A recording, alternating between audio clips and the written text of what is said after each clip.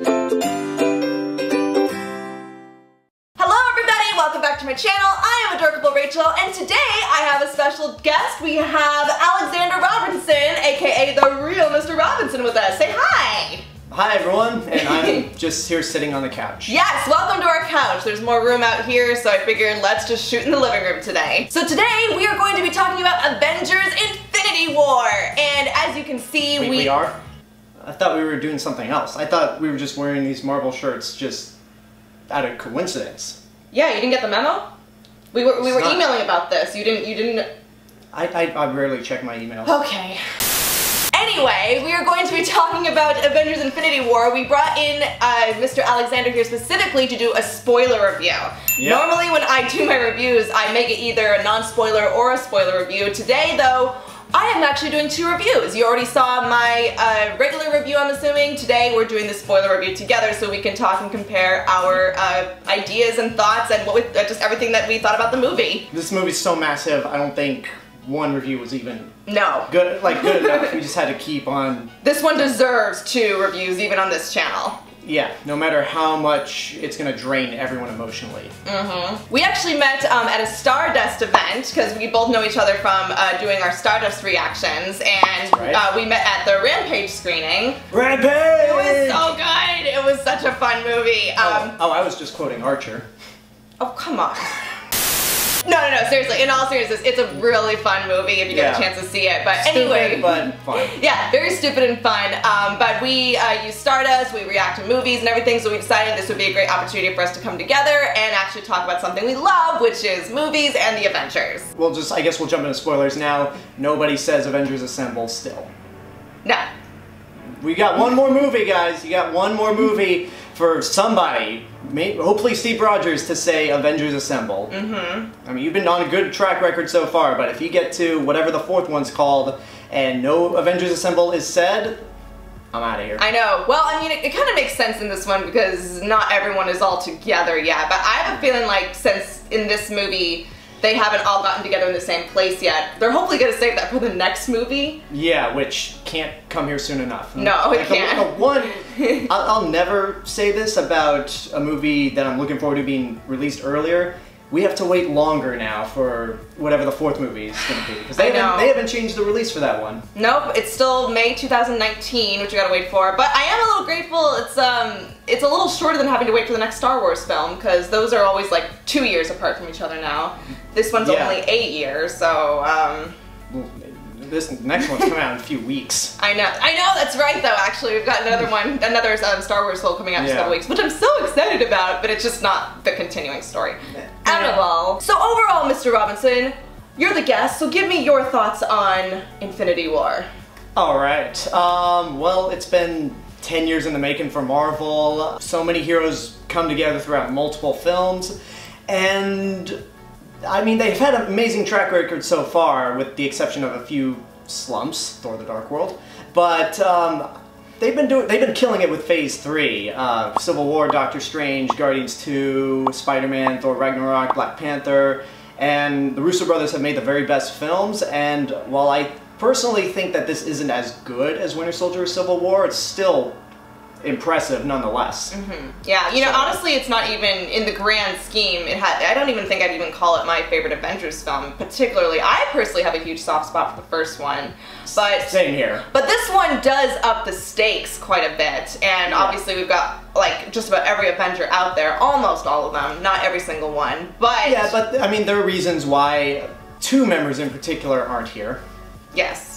Which I guess we're already in spoiler realm, so we can pretty much say. This is a spoiler review if you didn't already know. Yeah. So, yeah, the only two members that are missing are Ant-Man and Hawkeye. There's some, I feel like there are some others somewhere. I mean, Valkyrie.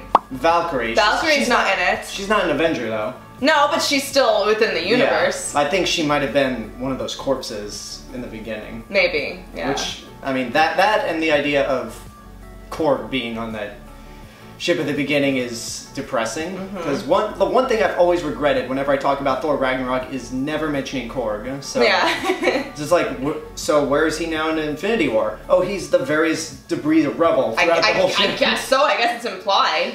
So speaking of depressing, This movie is depressing. Oh, yeah. I mean, it's still an MCU movie and a lot of fun, but man, is it a downer flick.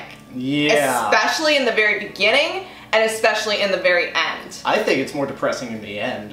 Oh yeah, definitely. I don't know why, but I wasn't expecting it to be such a downer in the end. Because, okay, so Thanos basically... If you haven't seen the film, which I hope you have if you're seeing this, but anyway. Well, I mean, sorry to interrupt you, but if you have no business seeing this movie if you haven't seen every other movie beforehand, because this is very much geared to everyone who's followed it beforehand. I mentioned this in my spoiler-free review, but it's like, hey, have you seen every other movie beforehand? All right, come on in. No? Go away. This is not for you. It's, you could watch this without all the other movies, but you're definitely gonna follow along and be way more invested if you've seen all the other films beforehand. Yeah. And also, of course, Thanos doesn't have as big of a build-up in this film if you haven't seen the other movies, because they do build him up quite a bit. Right. His goal is to get all these Infinity Stones so he can basically rule the universe / wipe out half the universe. And at the very end, he does get all the stones, and basically, everyone starts vanishing. Well, half of everyone. Well, yes, half of everyone. Yeah, when I say everyone, I mean like the people who matter. I'm kidding. Well, no, just say, I'm kidding. There are some people who matter that are taken out too. Yeah, so, and it's really heartbreaking too how everyone like literally just seems to disintegrate, and not in a painful way, but they just kind of like fall to pieces like ash. And like Voldemort. Yeah, like Voldemort. And it is just... It's so hard to watch, especially because Spider-Man's my favorite. Oh my gosh, his was a slow, painful death. I think his was the worst. Yeah, he was like, and maybe Teenage Groot. Yeah, and Teenage Groot, oh buddy. No, that was, and even when I was seeing this movie, I was thinking to myself, like, this can't be the end of this movie. It can't be. And I was kind of in denial, I think, because I just didn't want this to be the end. I knew there was going to be a part 2 coming up at the same time. I was like, no, I just it's going to happen. Well, I mean, when they roll credits, like, usually okay, guys, if you've seen all the movies, you know the convention for the end credits, or they'll have a flashy sequence or just some amazing looking graphics. This one is just black screen and credits. And that just lets you know that, yeah, this movie's a downer, so... It's not a very triumphant ending, which I had kind of hoped for when I saw this, but not so much. It's not, but the end credits scene definitely gives you a slip of hope. Yeah, and did you actually notice that the end credits with Nick Fury, by the way... And Maria Hill. And Maria Hill, did you notice that it was a one take? I did, yes. That's...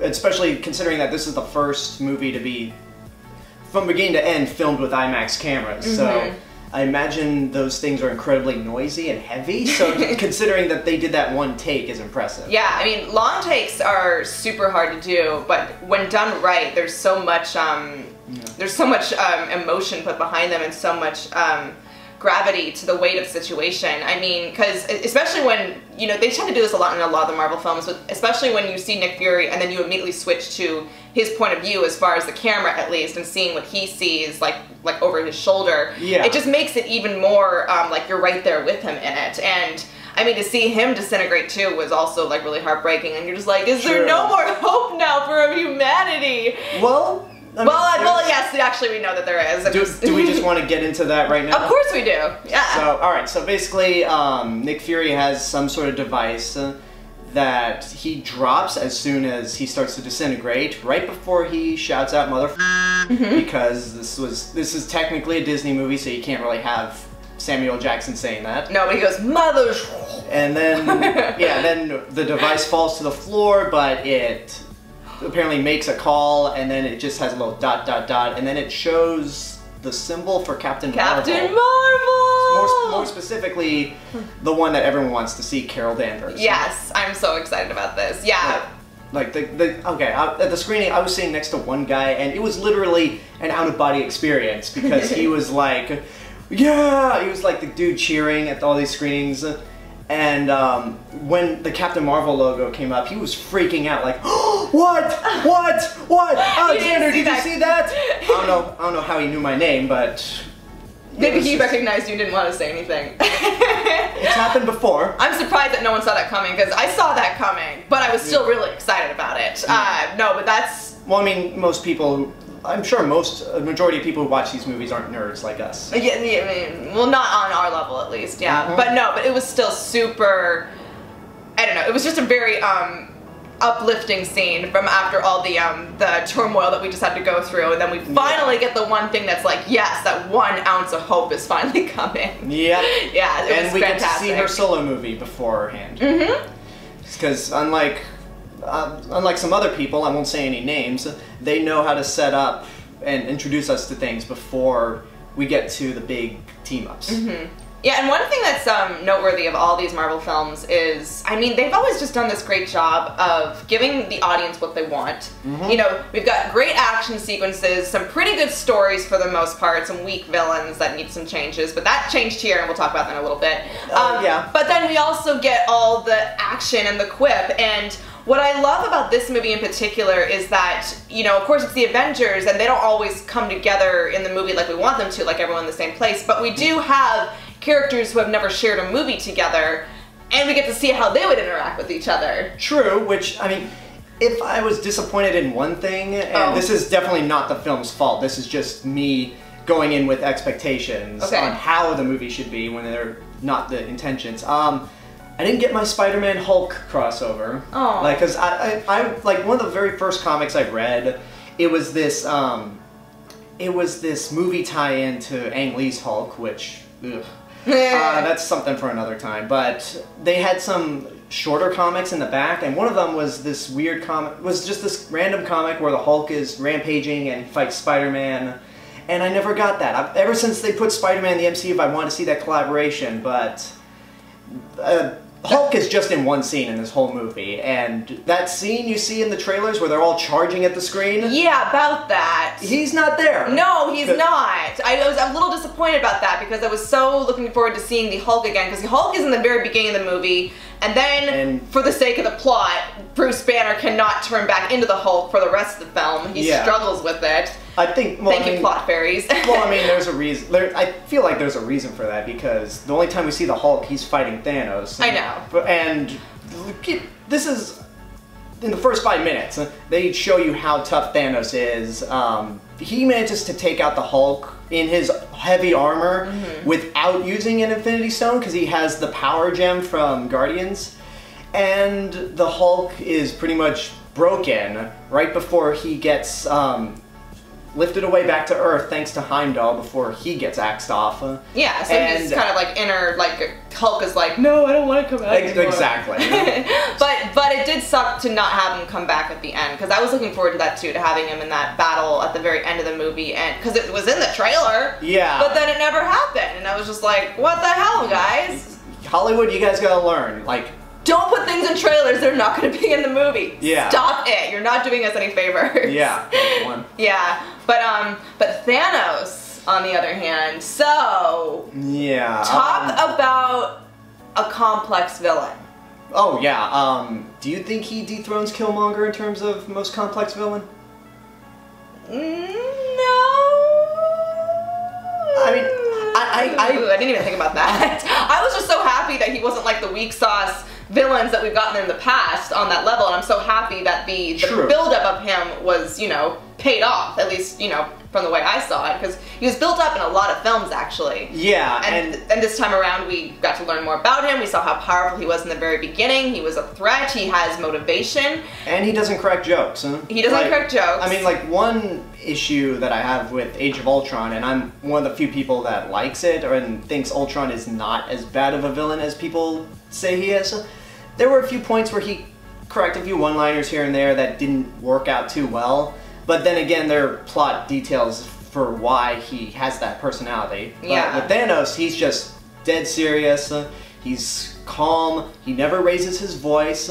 And he is surprisingly quick for being as big as he is. Yeah. Like, when he fights the Hulk and beats the shit out of the Hulk, I was like, I was laughing, but in that very nervous laugh, like, yeah. Oh, everyone else is screwed. I know. No, that was a really great way to set up the film with this kind of villain. Like, the Hulk is one of the most powerful, heroes in this whole franchise, and to have Thanos beat him is pretty, it's like, oh damn, we in trouble. Yeah. And they killed Loki off, like, right away. That, by the way, that was a big surprise to me. And it's funny, too, because I heard before the film started, someone's gonna die in the beginning, and I don't know why I didn't think it was gonna be Loki, but that still caught me off guard. I mean, I kind of got a clue. I even touched upon this in my, I did a trailer review on my channel where I feature a bunch of Stardust reactions, and I say that Loki's probably gonna die right before the titles come up. And you were absolutely right. I was correct. And, I mean, like, I've seen some of your, like, Stardust reactions on the whole MCU. You're not that big into Loki as much as most people are. No, I mean, I think he's okay. I guess, honestly, I feel like my biggest gripe with him is that he's kind of a ladies' man in the nerd community, and I'm just like, I don't get it. Like, I don't think, I mean, I think Tom Hiddleston on his own is fine, but I never thought Loki was that good looking. Also, he, like, is so powerful and man-hungry, and it's just like, why are you into that? I don't know. Well, I mean, to quote Thor in Ragnarok, he's a little Weasley and greasy. That's exactly it. He's Weasley and he's also greasy, and also he keeps screwing people over. Yeah. And I know that that's part of his appeal, and I get that. I just don't understand the whole complexity behind him. Like, in the first part of this movie, he kept going back and forth with Thor, and I couldn't even really tell for sure if he was, like, really on Thor's side or if he was just... He was still not happy about Get Help. No. But still, I just was like, dude, just, I get it, but he's still just a very frustrating character to me, but probably in the best ways. Well, I mean, also, because he was the main villain in the first Avengers, he's the reason why everyone came together, and they established he's already working for Thanos, and if he failed, there was no place where he could hide. So the second Thanos came up, even if Loki handed him the Tesseract or the Space Stone, wait, is it Space Stone? Oh shoot, which one was it? Okay. Whatever. Okay, that stone in the Tesseract. Space Stone. Because, yeah, I think so. Yeah. Like Thanos is not gonna let him go. It's like, hey, thank you for this, but you still fucked up. You're gonna die. And it's kind of brutal in terms of the way he dies. Huh? It was. I honestly, like, sometimes in movie theaters things will catch me off guard, and I will just like scream a bit, and I literally did when he cracked his neck. Like, he literally cracked his neck, and I was like, oh my gosh. Like, it was brutal, but at the same time, as I said, it was kind of, I saw it coming. Yeah. Who I didn't see getting killed off was Gamora. I didn't see that coming either, and she had better come back, because I'm gonna be pissed if she doesn't come back. Yeah, well, I mean, there's only one member of the Guardians left. I know. No, two, if you count Nebula. Well, yeah, okay. No, that's true. I mean, she took off at the end of Volume 2, but she was still part of that big final battle. So, yeah, it's just her and Rocket left.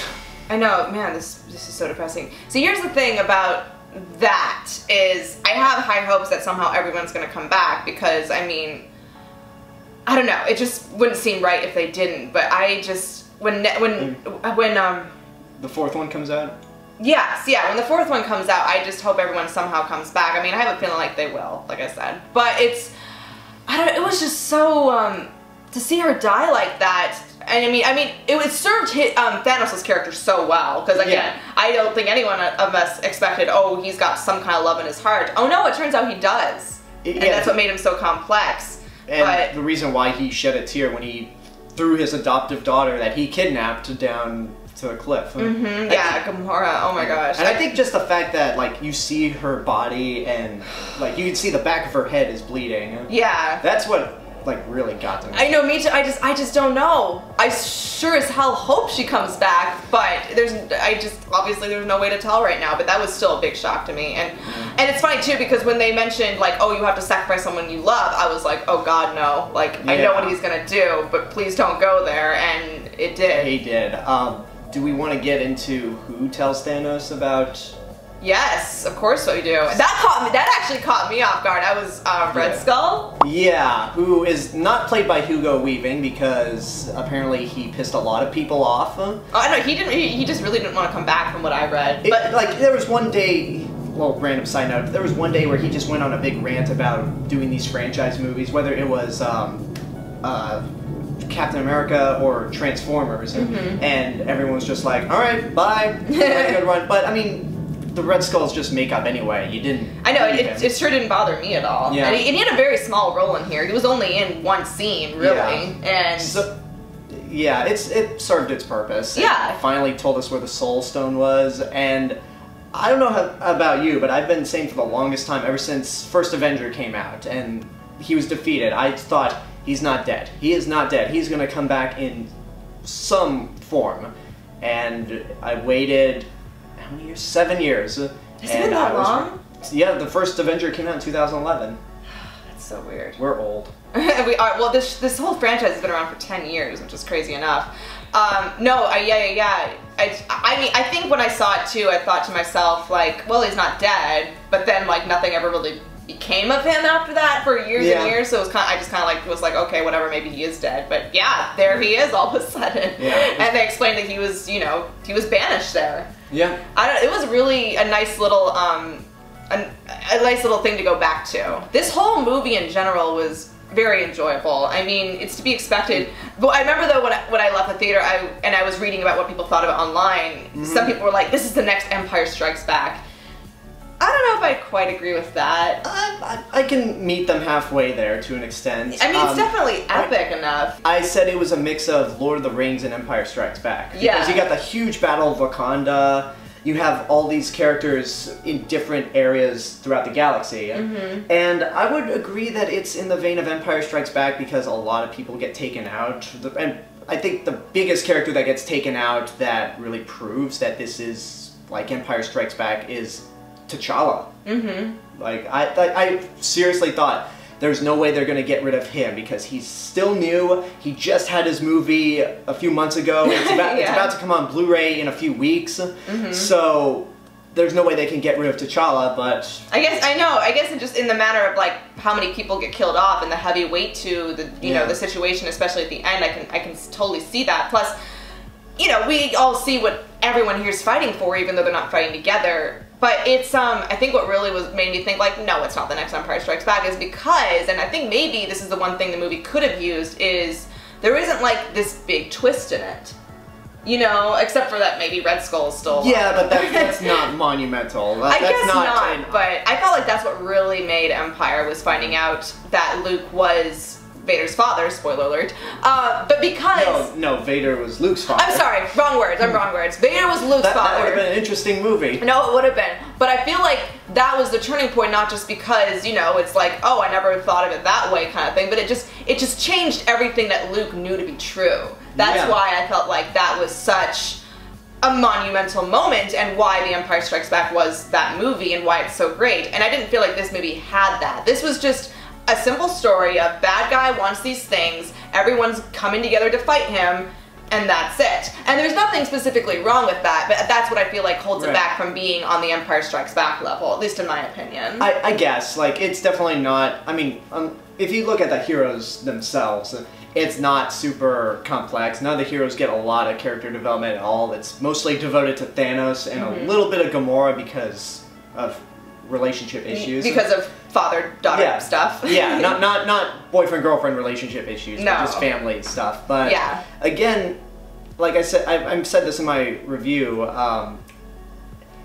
if this was like the 5th movie and we're just bringing in all these characters for the first time, then I'd have an issue with them not giving a whole lot of time. But everyone we see in the hero side has at least had one movie to where we get to know them. Yeah, exactly. And I think that also a strength of this film is that, you know, obviously we don't spend time getting to re-know all the characters, because otherwise we'd be here for 3 hours and that would have been completely pointless. But I think that we have just enough time with most of the characters that we get a good idea of their personality, so that then when you get new characters together, they work off each other insanely well. Like and when you are with, like, Tony Stark, you know, it feels like Iron Man, and when you're with the Guardians of the Galaxy, it feels like Guardians of the Galaxy. And everyone's still very true to themselves, they're just now in, a lot of characters are in the same environments. True. And it works really well, especially for a movie where they're not all in one place. There's, like, a bunch of people in a bunch of different locations together. Yeah, I do find it funny that they decided to put all the smartasses together. You got Tony Stark, Peter Quill, Peter Parker, and Stephen Strange together, and they're all the smartasses. Peters, yeah, 2 Peters. And then all the, like, epic, I'm just gonna fight to fight people like Captain America and Black Widow and Falcon, War Machine. Yeah. Who, like, thank God. They're a bit more the straight people. Yeah. You put all of them together, but it just all seemed to work pretty well. Yeah. For a movie where it could have been really hard to follow, or even for, you know, it hard to be able to absorb everyone's personalities and go with it, I felt like as a whole this movie still worked very well. Yeah, and like a lot of people are wondering, well, how do you bring something as absurd as Guardians of the Galaxy into something, I don't want to say grounded like the Avengers, because there's definitely some members that are not grounded in reality. Yeah. And I mean, it definitely helps that Thor Ragnarok was like a Guardians movie. Yeah, so much more silly. Thor acted as a bridge to the Guardians of the Galaxy. That way, when he, Rocket, and Groot head over to the Battle of Wakanda, we're distracted by... Sorry, we got a kitty in the background. Just Yeah. let him do his thing. I was just saying, like, once Rocket, Thor, and Groot head to the Battle of Wakanda, and you have Groot saying, "I am Groot" to Steve Rogers, and he says, "I am Steve Rogers." It doesn't come across as silly, because it's like, okay, we had our time, and now we're ready to introduce a talking tree and a raccoon to a bunch of humans.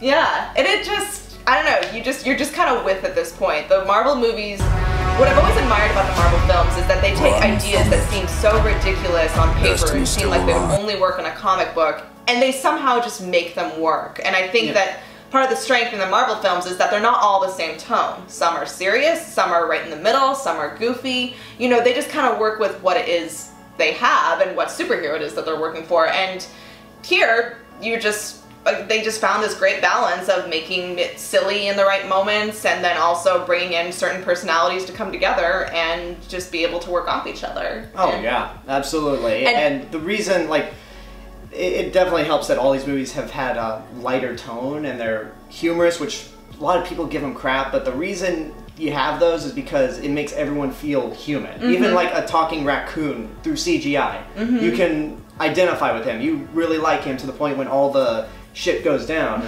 it really hits home. Yeah, absolutely. And to that note, I think my favorite character interaction in this whole movie, you'll have to tell me yours, but my favorite was Star-Lord and Thor. When they had a bit of a dick wagging contest for a brief minute there. True. I don't know, I just thought it was funny because I mean, I have a huge crush on Chris Pratt? Yes, thank you, on Chris Pratt, and just love Star-Lord in general, so just seeing him trying to one-up Thor, I just thought that was so funny. And I just was like, yes, that's exactly how I would expect these two to talk to each other. Now, do you have a certain, like, new double characters coming in and interacting with each other kind of moment, or do you have any that stuck out to you in particular, or any particular character in general who you just like seeing in this movie? I mean, like, I have an answer, and then I have something that relates to kind of your question. Okay. My answer, now that I had time to think about it, would be probably Tony Stark and Doctor Strange, because when you watch the Doctor Strange movie, he's very much like Tony Stark in a way, where he's cocky, he's a millionaire, but once these two actually meet, they're different, because Doctor Strange is more formal,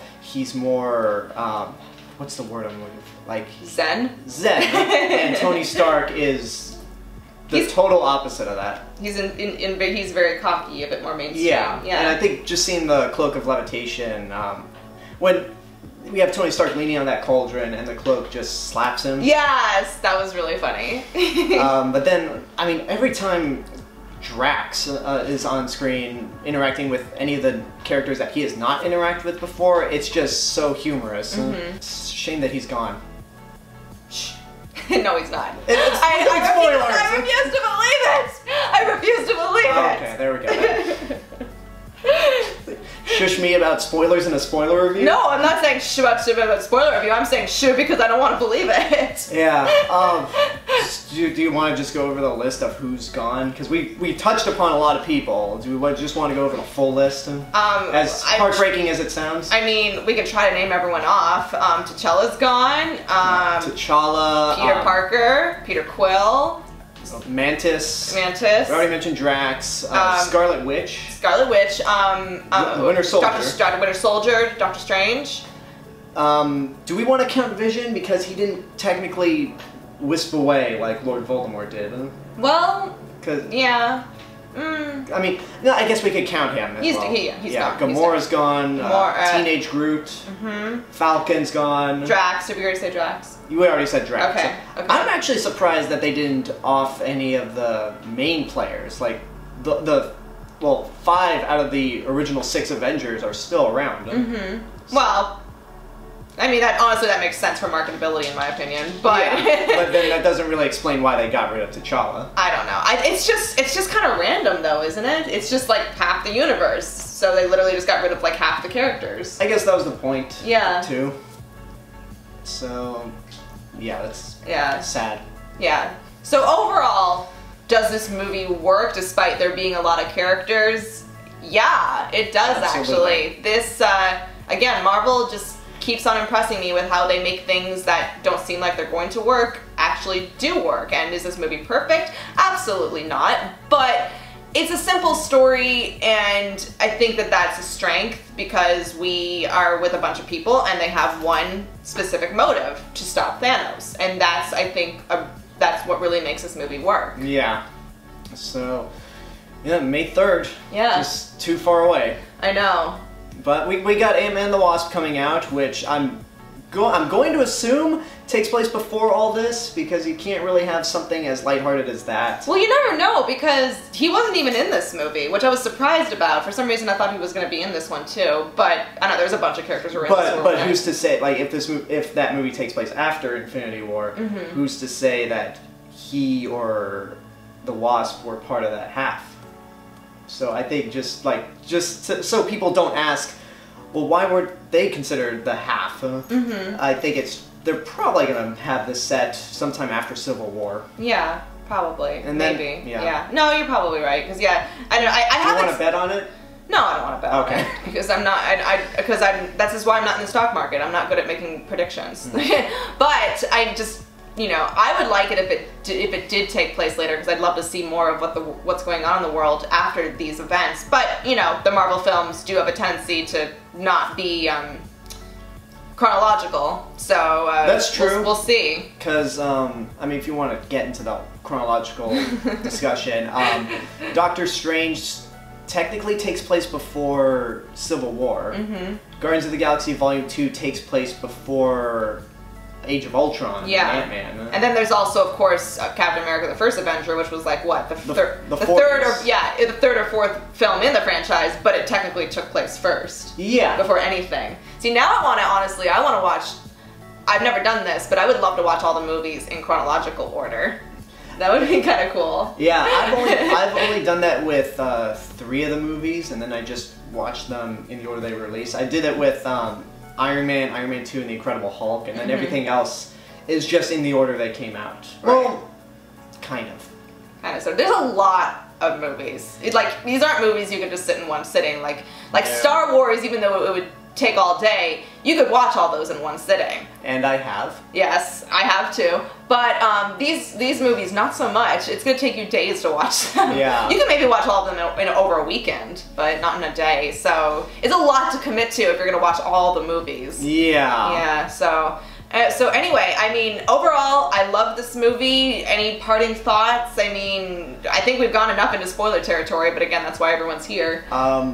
Save everyone, Carol? Please? Please save everyone, or at least bring some sort of hope to bringing everyone back, because that'd be awesome. Please? Alright everyone, thank you so much for joining us, and please be sure to follow this guy on his YouTube channel, Real Mr. Robinson, as well as on Stardust. Be sure to watch both of our Stardust, by the way. We're also going to be doing a video with this guy, which I'll be sure to put a link in the description and in the end screen. We're going to be answering some questions on Stardust, as well as reacting to other people's reactions. So be sure to check that out. And I just want to say thank you for having me on. You are welcome. Absolutely. I'm so glad that you're here. And everyone, just be sure also to leave a comment down below. Let us know what your favorite spoilers were, because you can do that in this video. Or least favorite. Yeah, or least favorite spoiler. Just let us know what you thought of the movie, if there's any plot holes that you noticed. Right now, I can't think of anything, honestly, that comes to mind. I'm sure there are plenty of plot holes once you go back and watch it. But upon first viewing, I'm like, whatever, it's fine. Anyway, please be sure to write down a comment of your favorite spoiler or least favorite spoiler. Let us know what you guys thought of the movie. You can talk about that stuff here, totally fine. And also be sure to give the movie a like, give this video a like, and also just make sure you subscribe. Bye guys! Bye, see ya!